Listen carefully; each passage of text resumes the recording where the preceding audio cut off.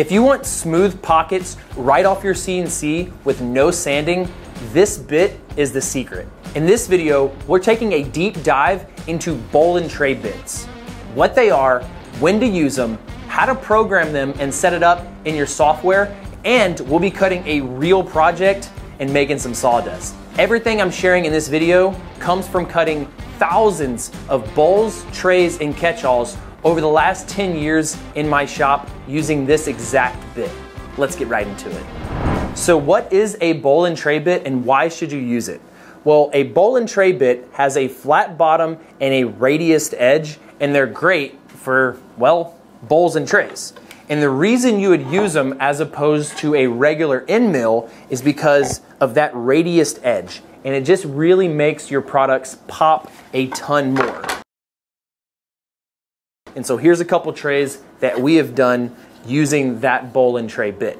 The most common sizes you'll see are a 3/4 inch bowl and tray with a 1/4 inch radius and a 7/16 or 1/2 inch, depending on what company you're getting them from, with an 1/8 inch radius tip. And another unique use case for them is actually doing juice grooves. And so we use the 7/16 bowl and tray bit doing juice grooves on color core because I like the way it looks, and we use it on all of our cutting boards as well. So let's talk about how these are designed, and why I like to go through this process and for you to understand it is you want to have that pyramid of knowledge, right? That wealth of knowledge, and you really want to have a solid base. So I'm going to be talking about how a 3/4 inch diameter, 1/4 inch radius bowl and tray is designed. So imagine these are 1/2 inch diameter circles or 1/4 inch radius. Well, they come right here on the bit design and leave that beveled edge just like this bit right here. But if you notice that they don't actually touch, and so there is a flat spot in here that starts about there and there, and what it ends up looking like is this, a nice flat bottom on your bit. So what that flat spot's going to do is allow you to eat away a lot of material, and so it doesn't take forever. This is so important to know how big that flat spot is, because that's going to determine what's the maximum amount you can step over and still have a flat bottom, right? And so if I was to step over 100% of the bit, which is 100% step over, you're going to end up with these wave-like structures right here at the bottom of your bowl and tray. Because why? That radius is cutting, and then it's going to step over and cut right here. Then it's going to step over and cut right here.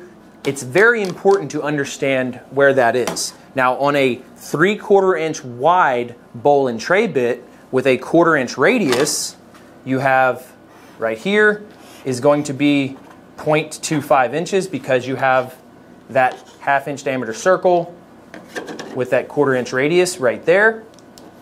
This other side, you're going to have 0.25 inches as well, which means the center point right here is going to be also 0.25 inches of flatness. So 0.25 of 3/4 is 33%. And so the max step over you can do and still have a flat bottom is 33%. Now, if we do that exact same exercise for a 7/16 diameter bit with an 1/8 inch radius on it, guess what we're going to get? So this whole entire bit right here, 7/16. And the 1/8 inch radius right here is going to take away 1/8 of an inch from 7/16, which is 2/16, which 1/8 inch. And so what you're left with in the center is 3/16 of an inch. The max step over you can do with a 7/16 bit is going to be around 40%. So let's back off a little bit, call it 35%, right? Now there's some advanced tips that I can talk about later, and if you do want me to make that advanced tip video where I talk about really detailed, intricate stuff that we use on the manufacturing shop, where we make hundreds and hundreds of these and sell them on Amazon, let me know. I have a ton of tips I can go into there. This one, I just want to get you rolling, get you understanding how this works and how you can stick it on your CNC and click go a lot faster. So now let's go into the designing part of it so I can show you how to set up your bit and how to correctly program it in your software. So the first thing we're going to do is set it up in our tool database. The easiest way is just to download it from cicworkshop.com and you're automatically going to have all 3 of our bowl and tray bits in there. If not, whenever you add a bit, classify a bowl and tray as a radius end mill, and you could put the diameter of the bit there and the radius there, and it's very simple setting creation. So bowl and tray bits are classified as radius end mills on your tool databases. Now let's get to programming. So we'll just be programming a simple star just like this. The biggest thing with any bowl and tray bit is that the diameter does become a factor, so whenever you are programming it, understand that it cannot get in very tight corners, so you have to come by with a fillet tool and actually trim down these edges. So since we're using a 3/4 inch bit, we're going to use a 3/8 radius, come by there and just radius all of the outside edges. You do not have to do these edges because that bit can go by and cut on the other side of it, no problem. Now to make this a tray, we're just going to do a simple outwards offset of a 1/2 inch, and boom, you have your tray. Now programming these is pretty simple. It is just a pocket toolpath. We're just going to select that 3/4 bowl and tray bit. We're going down a 1/2 inch, 4 passes sounds good, and you always want to do a ramp as well. Now this is where most people, in my opinion, get it wrong because they do it this way, and whenever you do it this way, what happens is you can see the bit because it's crossing a whole bunch of different grain patterns, right? And so what I like to do is actually do it with a raster, and I do a profile pass last, and what that looks like is like this. And so now you can actually adjust it to whatever the grain pattern is, and so there's a lot less sanding involved here. So if your grain pattern is vertical, just switch this to 90 degrees and it will go vertical, and that's going to help you make a lot better bowls and trays. And then once again, we're just cutting all this out, and there you have our beautiful, beautiful star. Now let's just say we did not have a 30% step over. Let's say we did a 70% step over using this bit, and we use that offset. Let's see what we'd get.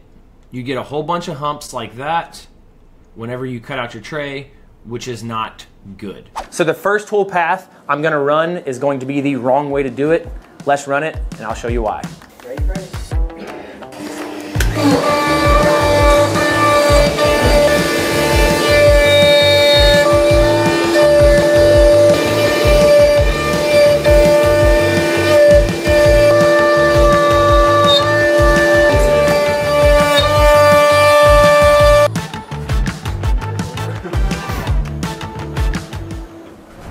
So once again, this was the wrong way because the step over exceeded that flattened part of the bit.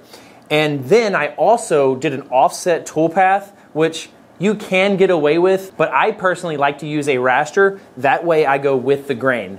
And this Bamex material that we're using today, we sell on CIC Workshop. It's great for bowls and trays and really any project. Well, the grain will vary on the second layer. So the grain goes like this on the second layer. On the top layer, it goes like this.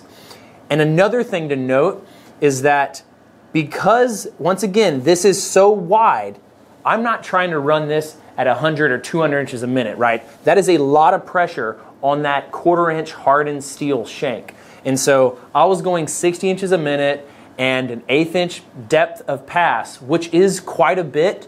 And this bamboo is about the same hardness as a maple, and so that'll give you a little bit of, a little bit of something to go off of. So now we're going to run it the correct way, where it's going to do a raster with the grain and have a smaller step over, which means 1, it's going to have a better bottom, and 2, it's going to have a little less pressure on that shank because it's not taking off as much material left and right at a time. All right, let's run it.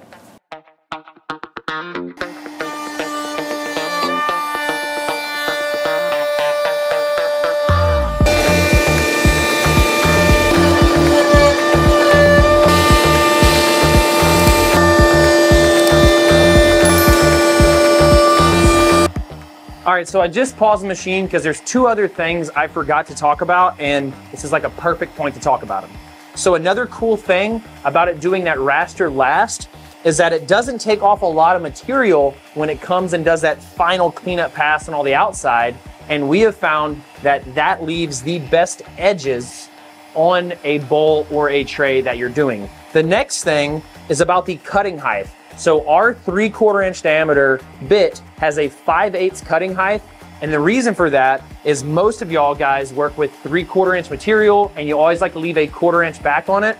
And so we did it just a little bit above a 1/2 inch depth of cut. That way you can come in here and do this 1/2 inch pocket like I'm doing right now, and it's gonna leave nice clean edges. So I'm gonna click go and watch how it barely takes off any material, but it's gonna leave a really nice finish doing it the raster method instead of the offset method. Yep.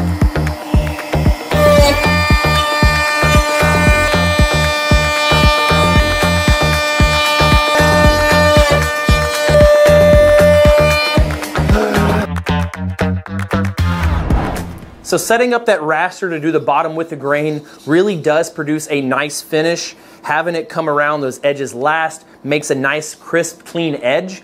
And if I wanted this tray to level up even more, I would take a 1/4 inch point cutter before I cut it all out and actually bevel and round over this inside edge and this outside edge, and it's really gonna make this tray pop. And so if you're interested in doing that, I do have a full video over the 1/4 inch point cutter. I'll leave a link down in the description. It is a really cool, versatile bit that I hope you guys have in your bit arsenal. We do have a full bowl and tray bit set for you guys, and so it's gonna include a 3/4 inch bowl and tray, a 7/16 bowl and tray, and that 1/4 inch point cutter, all with a 1/4 inch shank. That way you have everything you need to make whatever size bowl and tray you want and whatever size juice groove you need, whether it's in a cutting board or some of that color core right over there. So I hope you left this video with more knowledge than when you started. And as always, guys, remember, if you ain't cutting it close, you ain't cutting it right.